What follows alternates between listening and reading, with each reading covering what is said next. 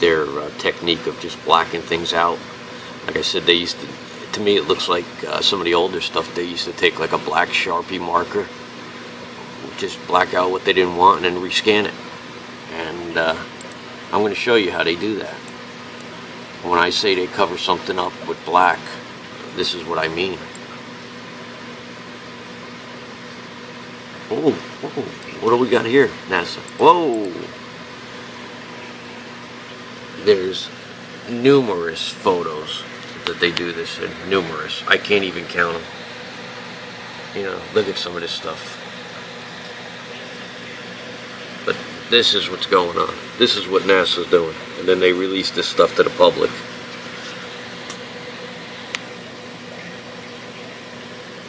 This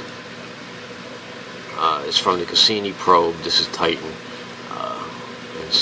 I don't even believe that this is here, first of all, okay? There's definitely something behind it that's emitting all types of light. Now,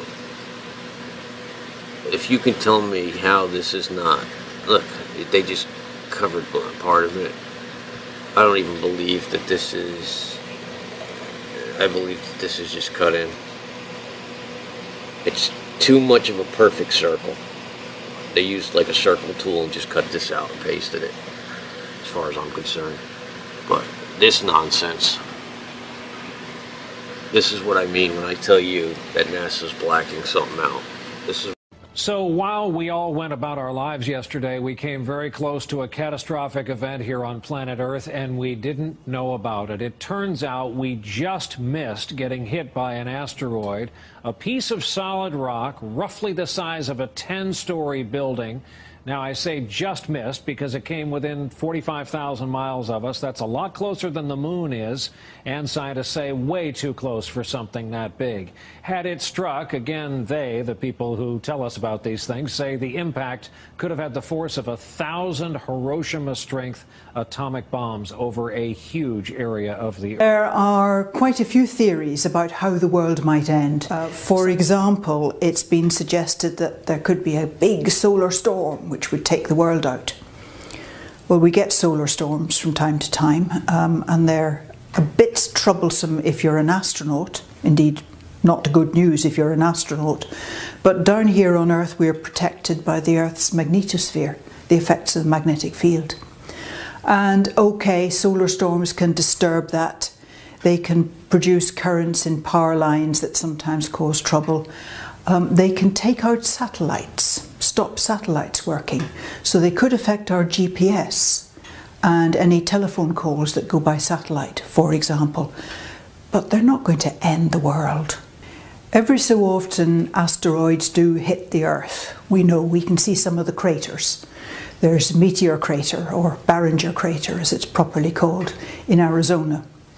And there's traces of a very big crater, partly on the Mexican Yucatan Peninsula and partly under the sea. That big crater was the result of an impact about 65 million years ago, and it's thought that's what caused the extinction of the dinosaurs and many other things. So a big thing like that could cause us some problems. Broadly speaking, what happens is when something big like that impacts, it not only makes a crater, it kicks up a whole lot of dust into the atmosphere. And the atmosphere cuts out the sunlight, and that stops crops growing and foods fail and there's starvation and so on. So that is something we need to look out for, and we are looking out for. There's an array of telescopes all around the world monitoring the sky night after night, actually monitoring about 1,000 potentially hazardous objects, things that might come and hit the Earth one day.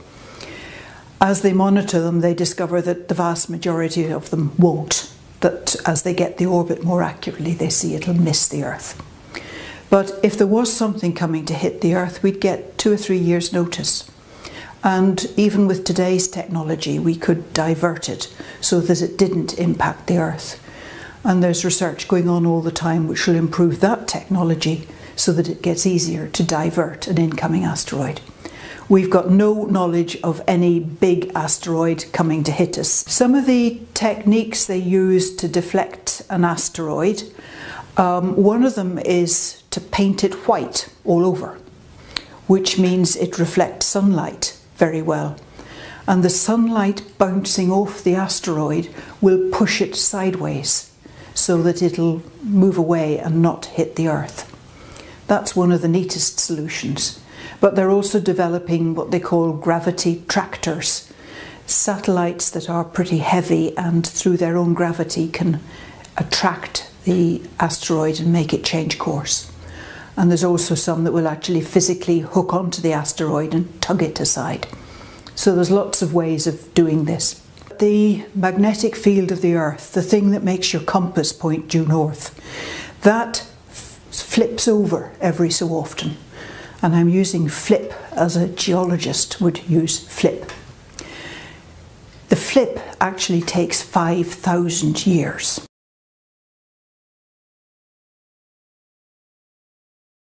Rice planting on a test basis has begun in a village near the crippled Fukushima Daiichi nuclear power plant.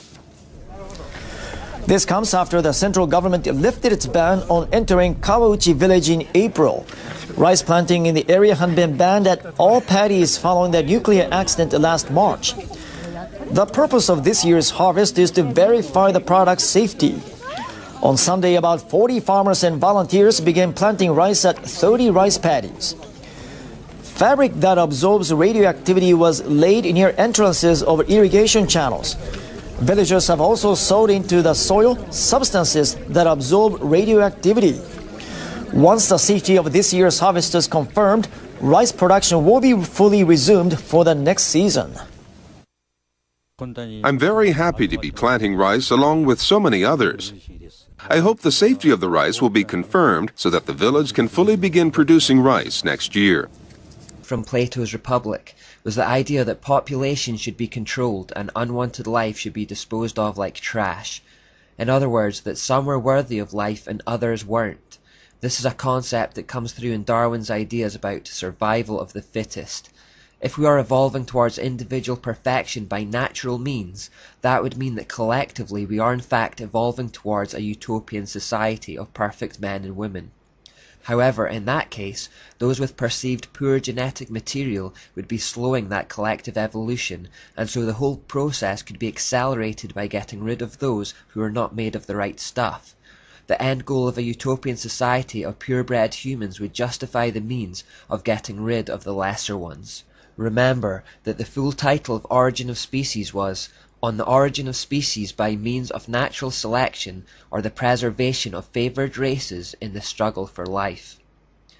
One of the major influences on Darwin was a man called Thomas Malthus, who received the blessings of French deist Jean-Jacques Rousseau and famous Scottish philosopher David Hume. Incidentally, David Hume has a prominent statue on Edinburgh's Royal Mile, and if you look at the back of it, you will see this sun god symbol. Now, Thomas Malthus authored a document called The Essay on the Principle of Population, where he concluded that, amongst other things, society should adopt policies that prevent the human population from growing disproportionately larger than the food supply.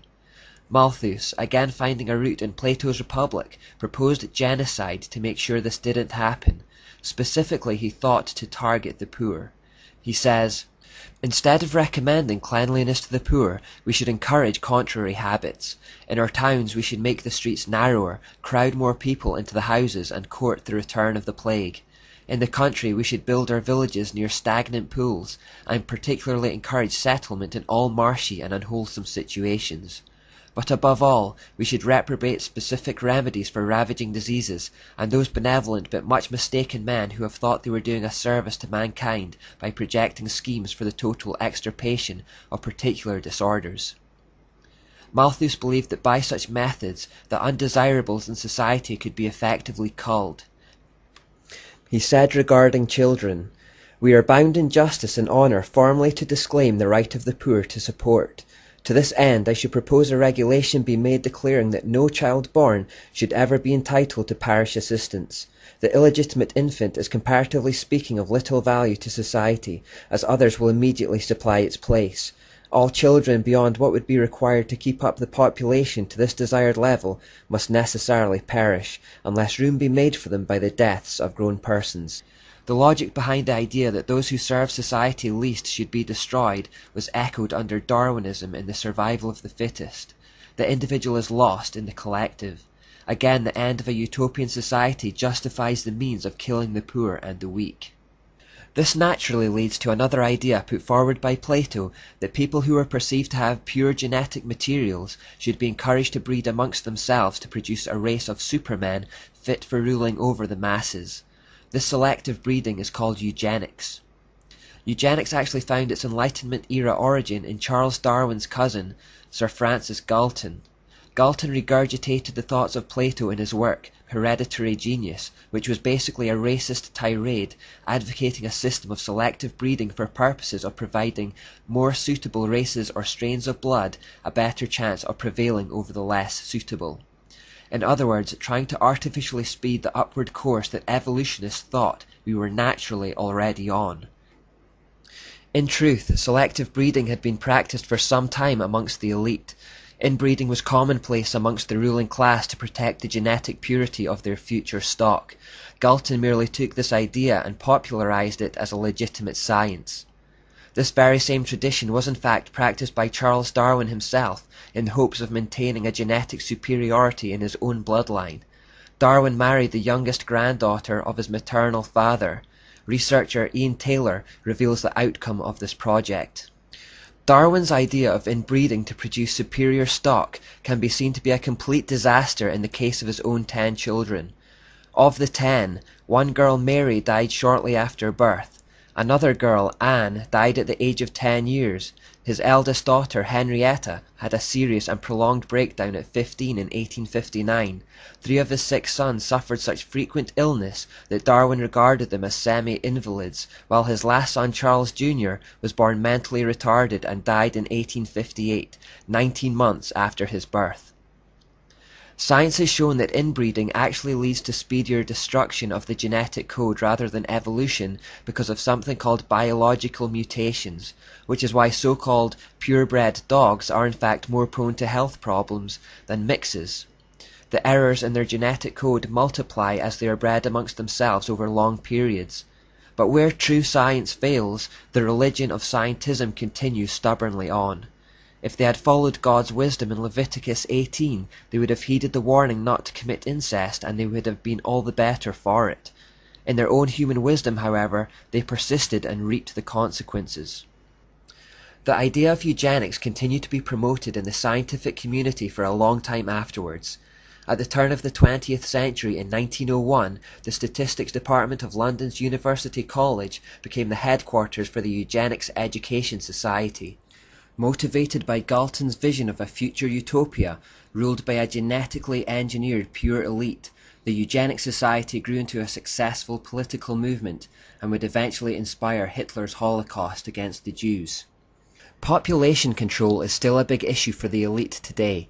As recently as May 24, 2009, The Times reported of a secret meeting of billionaires held in New York City, including the likes of Bill Gates and Oprah Winfrey, where the #1 issue on the agenda was how to cap the global population at 8... Bill Gates, interestingly enough. So watch this, listen to this, and we'll talk a bit and discuss population control.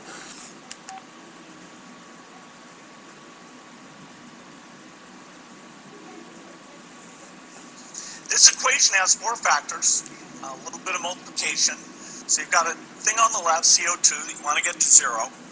And that's going to be based on the number of people, the services each person's using on average, the energy on average for each service, and the CO2 being put out per unit of energy. So let's look at each one of these and see how we can get this down to 0. Probably one of these numbers is going to have to get pretty near to 0. Now that's back from high school algebra, but let's take a look. First, we've got population. Now, the world today has 6.8 billion people.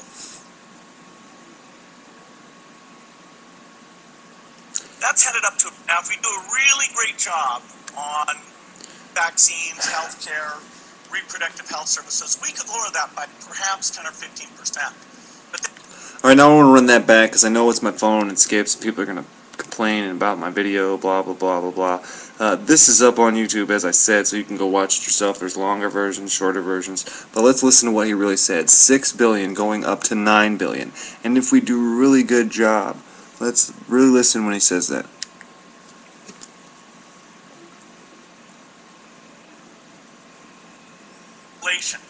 Now, the world today has 6.8 billion people.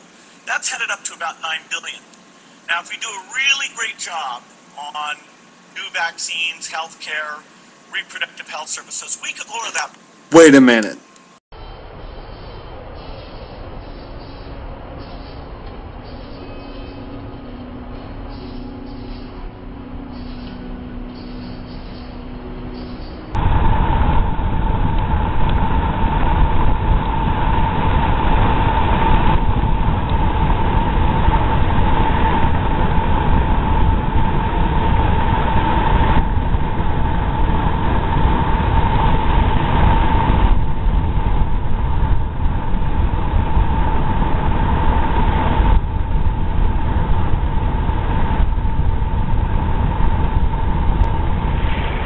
Look at it. This is what's washing up. And as it washes up, it's bringing all these jelly things. What is that?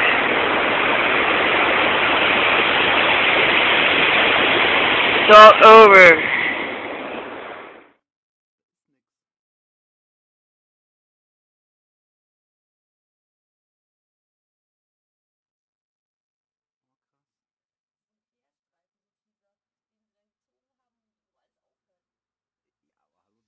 State warns on EMP. There's no help coming. Oh, this was interesting. Washington. Arizona Governor Jan Brewer has signed legislation to require the state's Department of Emergency and Military Affairs to prepare materials outlining what citizens need to know to deal with either a natural or man-made electromagnetic pulse event that could knock out the vulnerable electrical grid system over a wide geographical region. But if this isn't another red alert for you, I don't know what else to tell you. The legislation, SB 1476, was introduced by Senator David Farnsworth. It includes the type and quantity of food, water, and medical supplies that each person should stockpile in case an EMP occurs over the U.S. What? The legislation, however, doesn't require actual hardening of the grid within a state. Unreal. And, Russia sanctions, I almost read the NBA bans, Russia sanctions not tough enough yet, analysts say. Well, if they get any quote-unquote tougher, they're going to be really attacking Putin, and that's just going to make him mad. I mean, it's not doing anything. It's actually creating another financial system to fall back on when this one collapses. So, do you believe in global warming? Yes, I do. Global warming is a bad way to phrase it. Do I believe in climate change? Yes. Yeah, to an extent I do. Yes. Yes. Yes. Why do you believe global warming? Because there's scientifically valid proof that global warming exists. Because it's getting hotter and colder. Like, I've been in Georgia my whole life and we've never really seen snow the way we've seen it the past 2 years. Yeah, so. Because I think that humans have an effect on the planet that has been observed through scientific reasoning. I mean, because it's been proven, like scientific evidence shows that global warming is real. So, plenty of studies that indicate over the last 30 years what shit's going on if we're not too careful. Like, no, we're gonna ruin our Earth. Yeah. It's self-evident. The ice is melting. We're all doomed. We're all gonna die. I really don't know what's going on with the government. I know there are tons of weather machines. I know all the weather isn't real weather, so it's kind of like, who knows, you know? Right. 1 minute it's snowing, 1 minute it's raining, then it's hot and it's cold, so you just roll with it. Yeah, climate change or global warming, yeah, I'm fairly certain that it's, you know, created by the activities of humans. Do you have any ideas of how we can maybe fix it? Eat the rich. That's all. Appreciate it. Thank you. Here's why some believe a pole shift, a serious one, a complete one, may be on the near horizon. On December 29, 2003, NASA released this article about our migrating pole. The bottom location, 1831, in approximately 70 years it moved up one notch to 1904. Approximately 70 years later, up in 1972, it moved considerably more. And it moved about that same distance in 29 years, well less than half the time. Now, the magnetic north was measured in 2005 at 82.7 degrees north, 114.4 degrees west. Now, each block here is 5 by 5 degrees, so it would be about here where the cursor is. A later study revealed that the pole is trekking towards Russia at about 40 miles per year, but not there yet. And that's all we know. Russia and Europe got tossed this winter. The USA had a light go of it. But the North Pole has not been measured in Russia, and if you happen to know otherwise for a fact, please send a link. Let's be clear, the increasingly fleet-footed North Pole may change direction, stop entirely, speed up, or something else. This may never be anything to worry about, and then again, a complete magnetic reversal could happen this century, or this year. If you read these articles, you will see that the pole is not going at a constant speed. Take that into your considerations. Be safe, everyone. In 8:12, when the fourth angel blew his trumpet, 1/3 of the sun, 1/3 of the moon, and 1/3 of the stars were struck, so that 1/3 of them turned dark. 1/3 of the day was kept from shining, and also the night. I believe this judgment may be declaring a shift in the axis of the earth. This would cause 1/3 of the day to be lost, as the earth starts to revolve around a new axis, which would alter the orbit of the sun, moon, stars and planets. And the sun would rise and set in a different place. And the moon would also appear to have altered its orbit. A shift in the axis of the earth could indeed cause 1/3 of the day and night to be lost. And instead of a 24-hour day, we would experience a 16-hour day. If the earth loses 8 hours, then sunset would occur at about 10 o'clock in the morning. Which means, all the clocks in the world would have to be reset. God has done things like this before. In 2 Kings 20 verse 8, God made the sun go backwards, and then forward again. Which would mean that the earth's rotation would have rolled back, and then forward again. And during the days of Joshua in Joshua 10 verse 12, God made the sun and moon stand still for a while. Which means that both the earth and the moon's revolution stopped altogether. Technology does exist. It is real as you or me, and it's a whole lot more out there than even the most diehard believers could possibly fathom. The truth is that we, and by we I mean this planet and the people of this planet, are in essence blind to what is really going on in the cosmos and interstellar space. What people call aliens, we call IBs, or in layman's terms, interdimensional beings. And what we found out and have known about since the early 70s is that, in simplest terms, other dimensions or planes, as we call them, exist and lay on top of each other, almost stacked, as if you had a blanket with another blanket stacked on top of it and another blanket stacked on top of it. To explain it so you can understand, you can imagine the Earth and our reality as a thin blanket, and all of these other higher dimensions are the blankets laying directly on top of ours. However, we can only see our own blanket.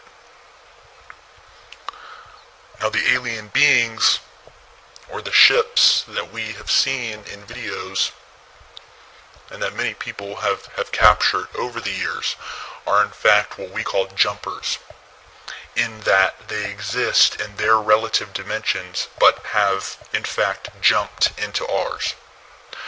We have discovered that most of the time we are unable to see them as they are at a wavelength indifferent to our own, and our senses, eyes and ears, cannot detect.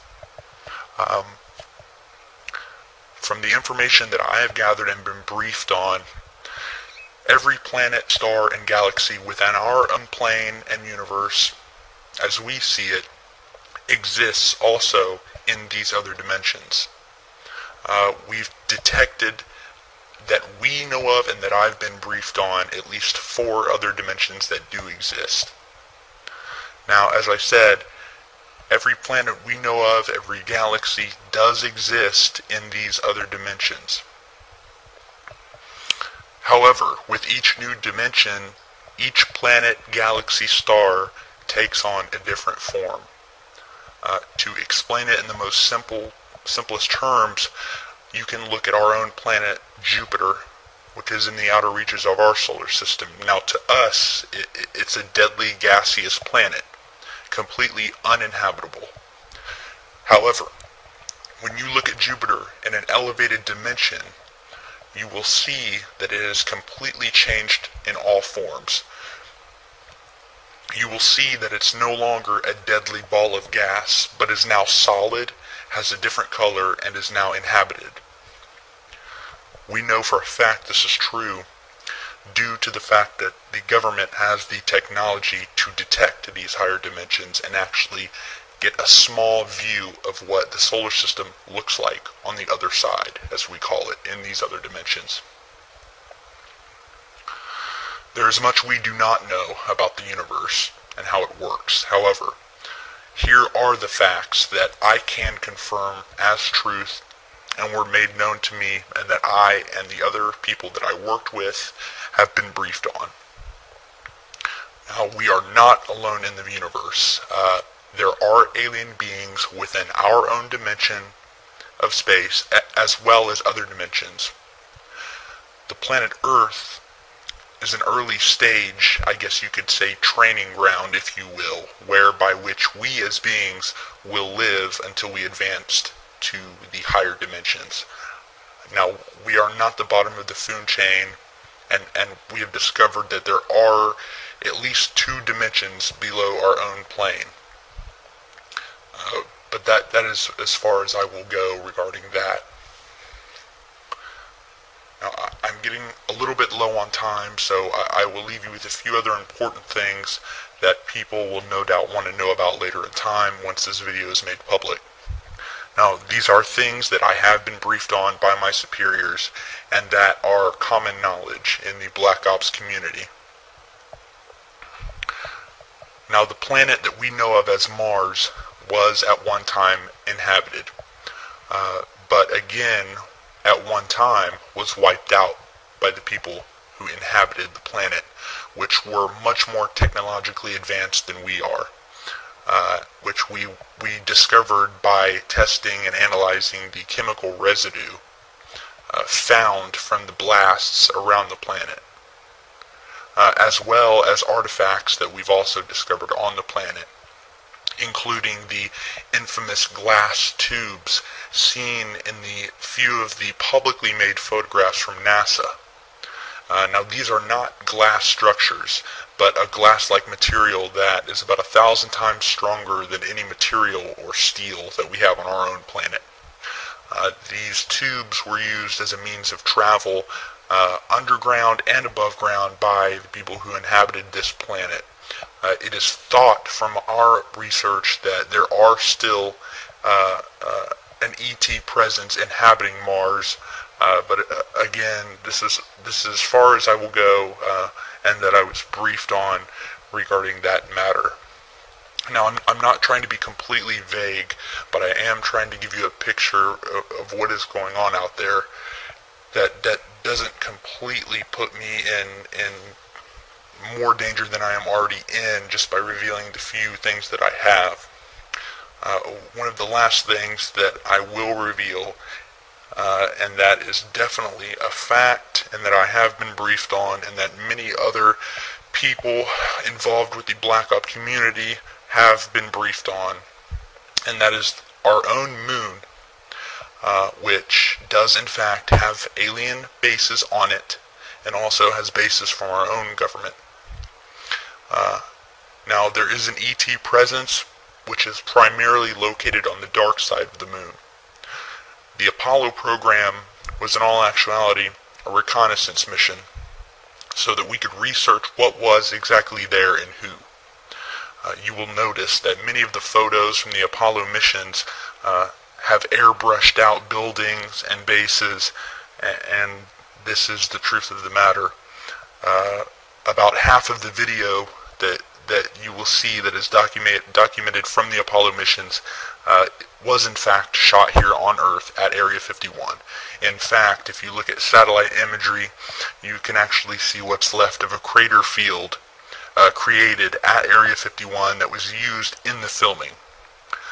Now, the truth is that most of the footage from the moon was simply cluttered with bases, with alien buildings, and from what one astronaut said, and I'm quoting, what were a constant presence of alien vehicles flying over the surface, cluttering up the footage. So again, they showed the American people what they could and recreated the rest here on Earth that they couldn't show.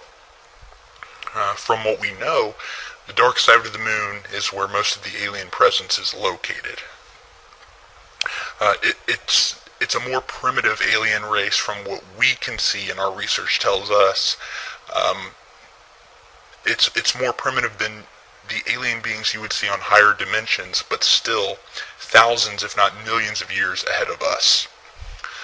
Now we have our own bases, which are primarily located in or near the Sea of Tranquility, which is the site of Apollo 11, and also one base that I know of located near the crater Sabine D. To this day, we are still sending secret missions to and from the moon. However, I do not know the complete details of what we are doing there.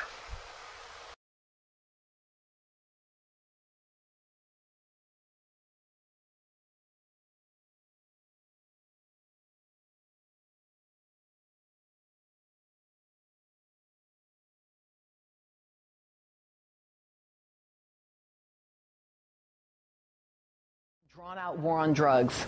But another war is being waged that you may know nothing about, the war against the homeless. On April 18th, the ACLU sent a letter to both the Department of Justice and the Detroit Police Department urging that the practice of dumping the homeless be stopped. A year-long ACLU investigation claims the following.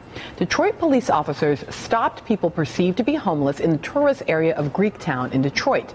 They forced them into vans, took them for a ride, and deserted them miles away. The sad truth, Detroit isn't the only city that treats the homeless this way. Joining me now from Detroit is Michael Steinberg, legal director of the ACLU of Michigan. Nice to have you, Michael. Thank you, Melissa. So tell me, what did your investigation show that the police were doing to folks who are experiencing homelessness in Detroit? Essentially, what the police were doing were kidnapping individuals off the streets of tourist-friendly areas of Detroit, putting them in handcuffs, throwing them in the back of a wagon or a police car, and transporting them either outside the city or to deserted parts of the city and abandoning them. They then tell the individuals that they weren't welcome back into Greektown or other tourist-friendly areas. Sometimes they'd make it difficult for them to return by making them throw their money down a storm drain. And the problem, of course, is that the lifeline for many of these individuals is in Greektown. There are warming centers, there's food and churches and other services. So they'd have to walk sometimes through the middle of Michigan winter. One person had a blood clot in his leg, and it took him over 3 hours to get back. Michael, I want to take a moment and listen to some of the men talking about their own experiences, and then I'll have you respond to something. Okay. Didn't ask who we were. You know, get in the van. I asked him if I was free to go. He told me no. You took like maybe a 15-minute ride. You don't know where you're going. You don't know where you're ending up. Maybe when you get there, you're abused in some way. What would that feel like? And we're walking back. It took us almost 5 hours to get back. Walking, it was cold. So, Michael, have the Detroit Police Department or the Department of Justice addressed these concerns? Well, we had the quickest response time in Detroit by the police in history, I think. As soon as we sent our letter, they sent over 2 members of Internal Affairs saying they wanted to investigate it. They've met with some of the individuals that we've spoken to, and we hope it will put an end to it. We've also reported it to the Department of Justice because we believe that the practice violates the consent judgment that was entered into between the DOJ and the Detroit Police Department. So, Michael, part of what we've been talking about this morning is criminalizing drugs, but there's also this kind of impact of criminalizing homelessness. And we were looking at not only in Detroit, but sort of all over the country, municipalities doing things like making it illegal to sleep or sit in a store or in personal buildings, laws punishing people for begging or panhandling, enforcement of these so-called quality of life ordinances. Tell me, is there a war on the homeless? You can definitely appropriately characterize it as a war on the homeless. We are challenging a state law in Michigan that makes it a crime to beg in public. We have represented individuals who have been charged with trespass for sleeping on public land. They're essentially criminalizing the status of being homeless. Society, if we want to stop seeing homeless people on the streets, we as a society have to treat the problem as a social problem, not a criminal justice problem. We have to provide mental health services to those who need it. We have to provide drug treatment programs for those who need it in public housing. We can't make it a crime to be homeless. Homelessness is not going to go away by making it illegal. Michael Steinberg in Detroit, I so appreciate that point, and it dovetails so nicely with what we were talking about in terms of drugs.